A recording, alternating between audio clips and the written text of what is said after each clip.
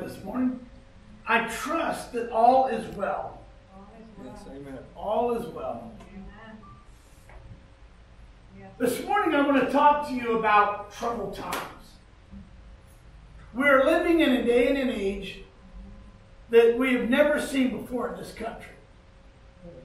And the scriptures, believe it or not, talk to us about it. That's how we know that none of these things have caught Jesus by surprise. Right. You know, and that's the awesome thing about God's Word. Just when we think something has snuck up and grabbed us, it hasn't snuck up and grabbed us at all. No. Jesus knew about it. Right. As a matter of fact, if you have your Bibles with you this morning, I'm going to start in one passage, and there's three different places we're going to go this morning. But in the first place we're going to go is Psalms 121. Now, there's a great scripture.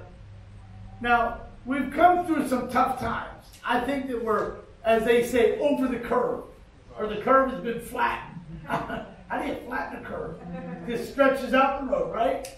So in your Bibles, in Psalms 121, verse 1, is where we're going to head to first.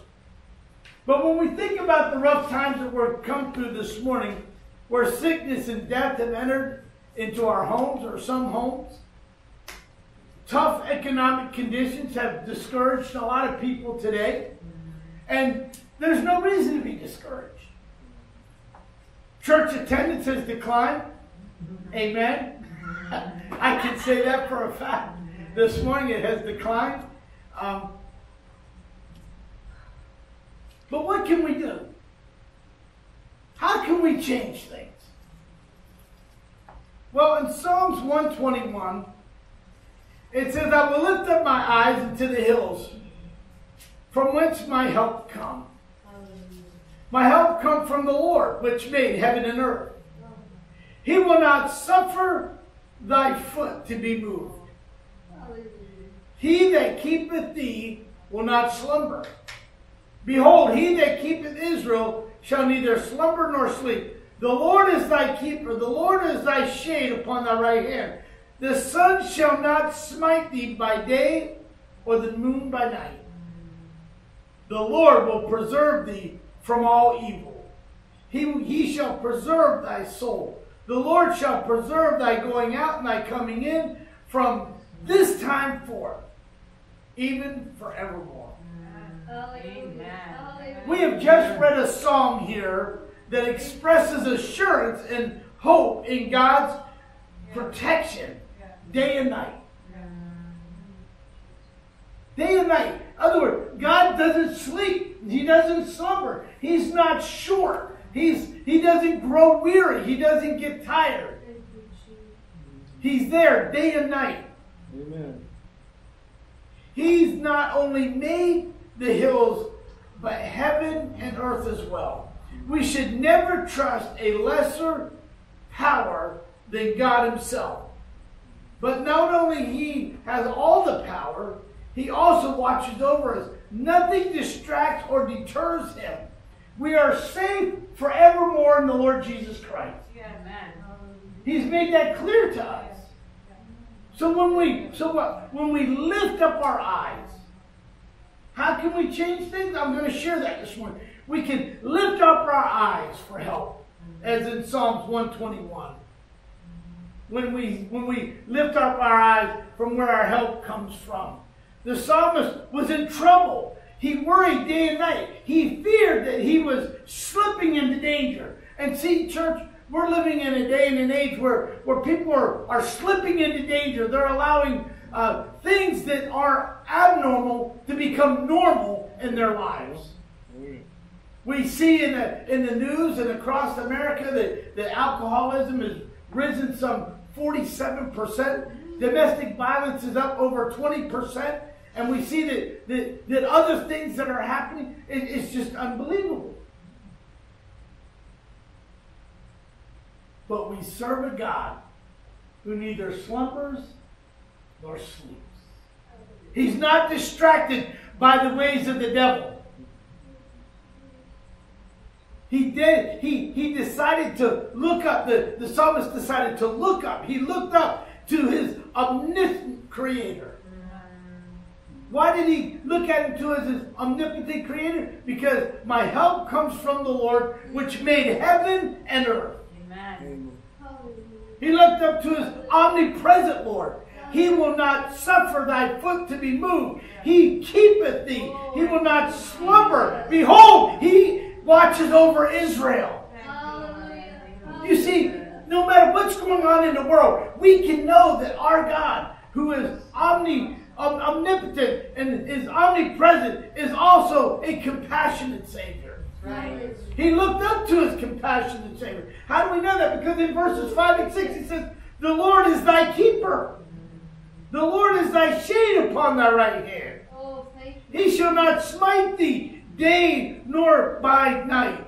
He is going to always watch over. He's going to look up to his guiding Savior. The Lord shall preserve thee from all evil. Not some evil, not a few types of evil, but all evil. We were talking this morning how people are taking their stimulus money and spending it on pornography. Now that is not a good way to spend your money. The Lord Jesus is grieved. But he has a way of preserving you from all evil.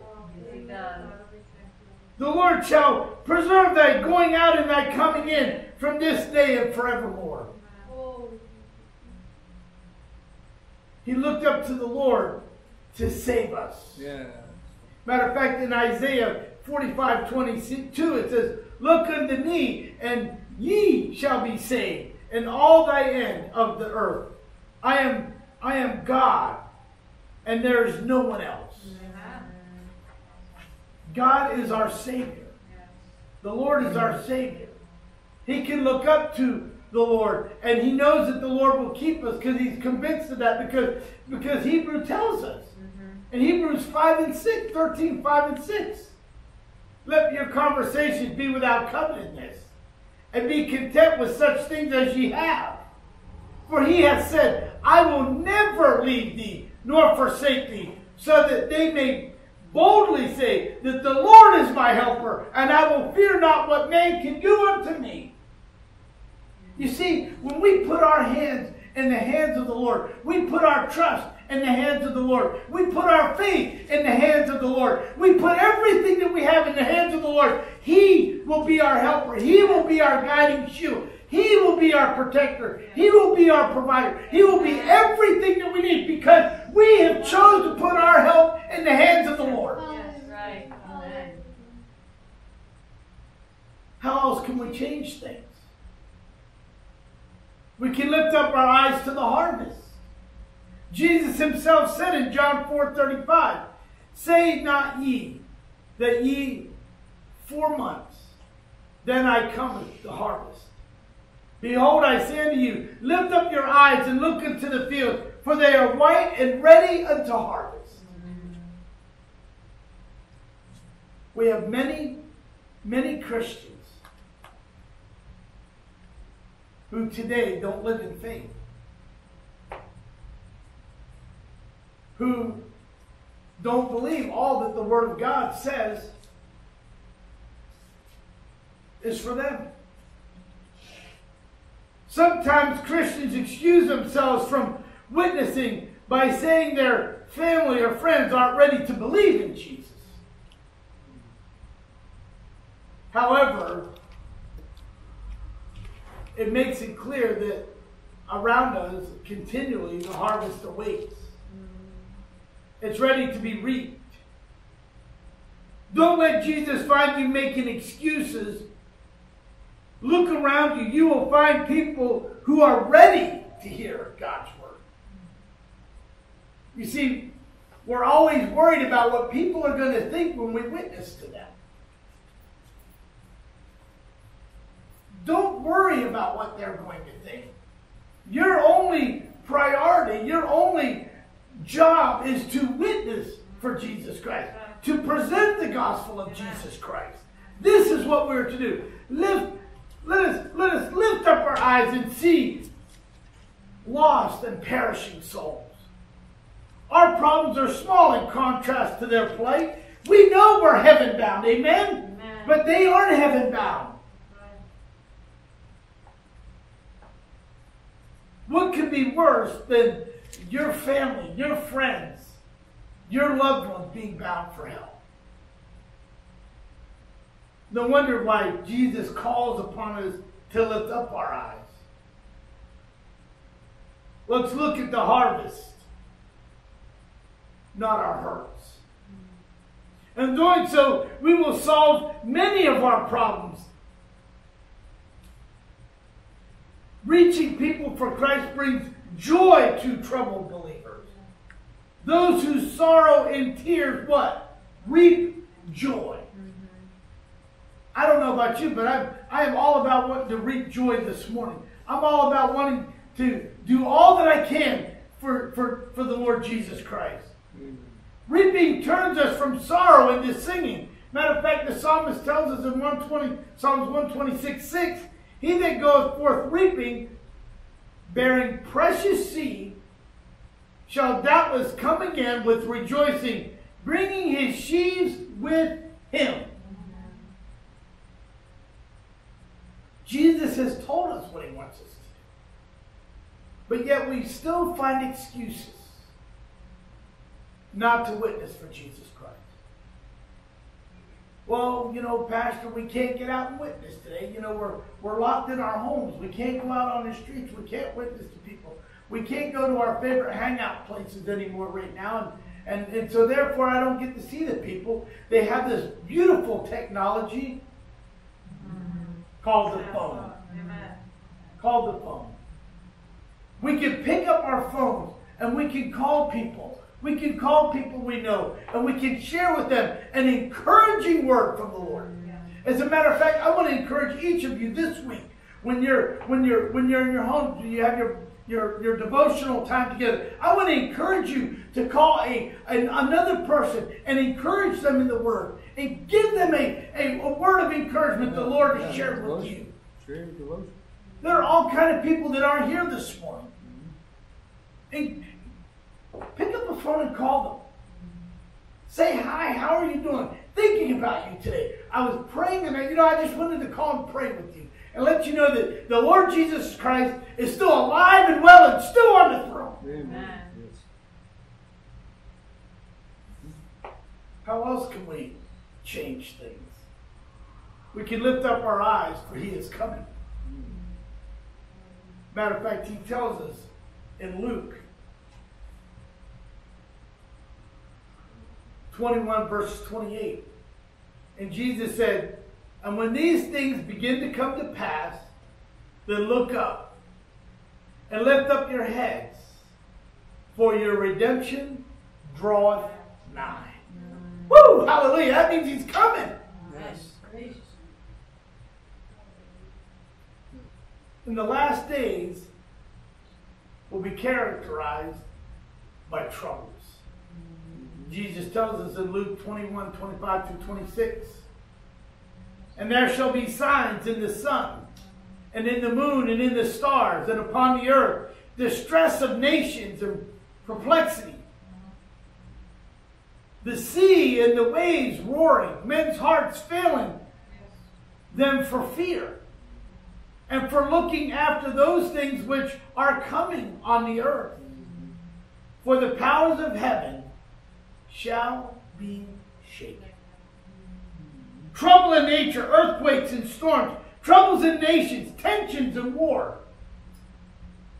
It's almost like we're reading the last times right now. Yeah. With the amount of fear that is stretched across the world and nations. Tensions. People think, man, this is almost like the apocalypse. We got to be in the last days right now. Well, I hate to break it to us, but tough times are ahead for planet Earth. Yes. This isn't even the beginning, I don't believe, of the things that are going to come to pass. Yeah. Christians have a message for tough times. On our darkest day, God always makes a way. Amen. And he will make a way for you. Those of you who are watching this morning, I'm telling you, God will make a way. No matter how bleak things may seem, no matter how terrible things may seem to you this morning, I'm telling you, when you look at the Word of God and you see the love that He has displayed to you from the cross of Calvary, you don't have a worry to worry about because He draweth nigh. Amen. Yes. Thank you. Thank you. But you know, the promises of God's Word is tough times are only temporary. Yes. Yes. Woo! That's right. Amen. Hallelujah, because we're heaven bound, amen? And I can tell you where you're not going to have troubles. Amen. Where you're not going to have to worry about your bills being paid. No. You're not going to have to worry about where your next meal is coming from. I can't wait to get to that banquet table. I'm thinking, I don't have to hear from my cardiologist anymore. Yeah. Who says, don't eat this Yeah. and don't eat that. I won't have to hear people say, no more sweet tea. I believe Jesus is going to have the sweetest tea you could ever taste this side of heaven. I'm telling you, it's going to be great stuff. Amen. Hallelujah. Amen. Some say he'll kill the fatted calf. I think he'll kill the fatted pig and give me the biggest slice of crispiest bacon I've ever had in my life. Amen. Amen. Woo! Hallelujah. Amen. There'll be no sickness there, so I don't have to worry about the cholesterol. Right. I won't have to worry about the ticker slipping out of place. That's right. Amen. Jesus is going to come and put all the doctors out of business. Amen. Mm-hmm. Tough times are temporary. Yes, sir. This is true because Christ is going to come. This is true in daily life. All things pass. Matter of fact, what did Peter say to us in 1 Peter 1, 6 and 7? Wherein ye greatly rejoice, though now for a season, if need be, ye are in heaviness through the manifold temptation, that the trial of faith, which being much more precious than gold, that perish, though it be tried by the fire, might be found unto praise and honor and glory at the appearing of Jesus Christ. Man, just think of that for a moment. When we begin to think about all that Jesus is going to do and how He's going to be poured out upon the earth. The picture of the coming persecution in nature and distress and the gloominess. But ultimately, it is the cause, not the worry, but the great joy. When believers see the events happening, they will know that the return of the Messiah is near. And when they look toward His reign of justice and peace, rather than being terrified by what is happening in our world, we should be confidently awaiting Christ's return to bring justice and restoration to His people. Yes. You see, we worry too much about all the other things that are going on. We should be concerned about His coming. Yes, yes. Okay. People always ask me, what are we to do? I said, I don't know. I do know this, though. Be ready. Yeah. Be ready. Don't worry about what's going on in the world. Okay. Do this. Be ready. Be ready for His appearing. Right. Our tough times have not taken God by surprise. Citizens of heaven should not be looking downward. That's right. What did Philippians 3, 20 and 21 tell us? For our conversation is in heaven, from whence also we look for the Savior, the Lord Jesus Christ, who shall change our vile body, that it may be fashioned likened unto His glorious body, according to the working whereby He is able even to subdue all things unto Himself. Hallelujah. We are citizens of heaven. No more, woe is me. What am I going to do now? Oh. Can it get any more bleak? If I have to stay in this house one more day, I'm going to just go crazy. If I walk around my yard one more time, that path is going to get deeper and deeper. Yeah. If I watch one more television show, I'm going to go into depression. Turn it off. I'm telling you.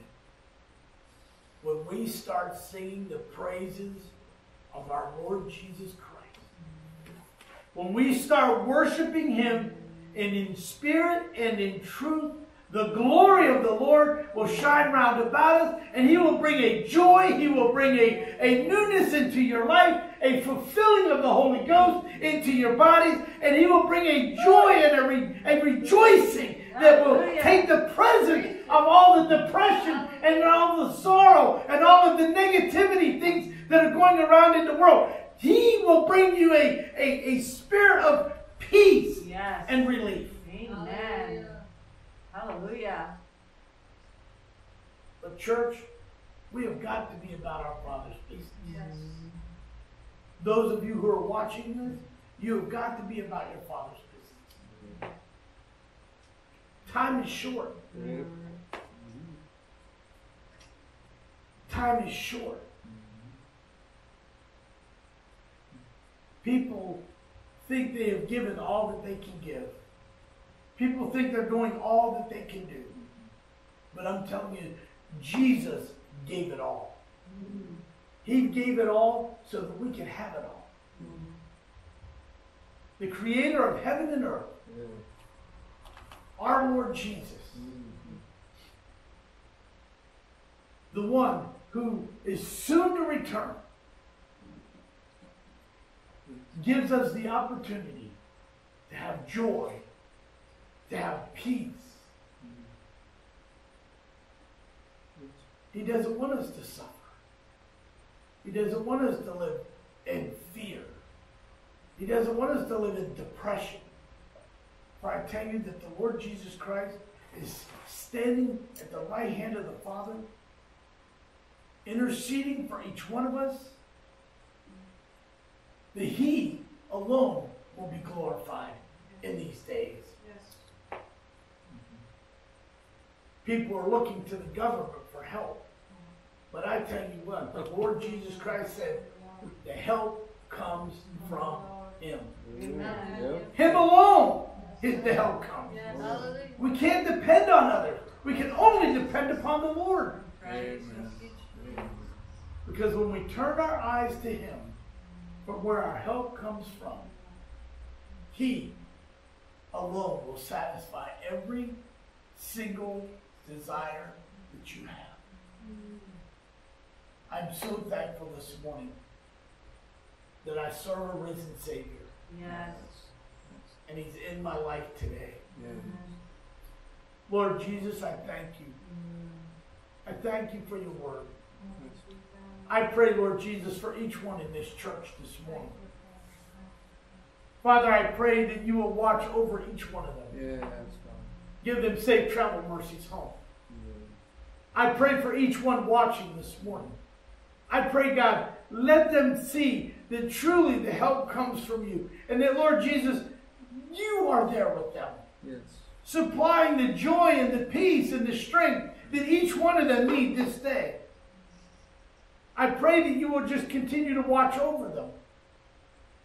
Lord, let them reflect upon the words that you have spoken today. And Lord Jesus, you renew their strength. You renew their joy. You, Lord Jesus, renew their hope. Lord, until we all meet again, we give you the praise, the glory, and the honor. In Jesus' name, amen. Amen. Amen.